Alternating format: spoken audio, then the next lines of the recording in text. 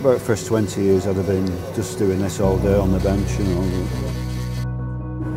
So it was interesting work, different patterns.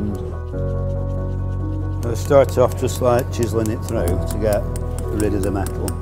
Yeah. And then I pull these dental burrs through, which rounds it up and cleans it up. Yeah. And I just keep going through to working down to the right depth.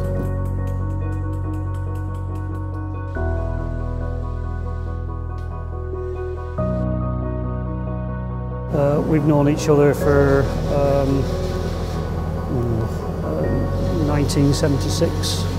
He knows exactly when he puts that bird in, he knows he's going to the same depth. This is what we were trained to do.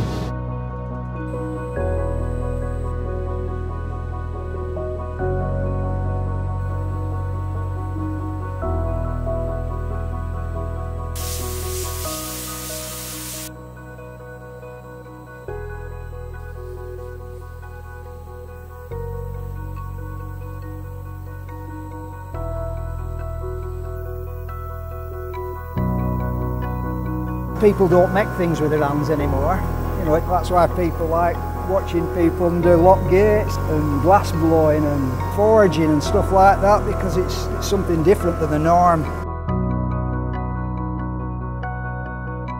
I remember when I first met Norman and Ian, and they were talking about the handcrafted nature of what they do and the engraving and everything.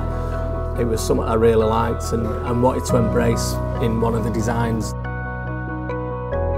So it was a case of just getting the right texture, rough line work, bring out that sort of hand-drawn nature of the line work, and that can be replicated really nicely in the etching that Ian and Norman are going to do.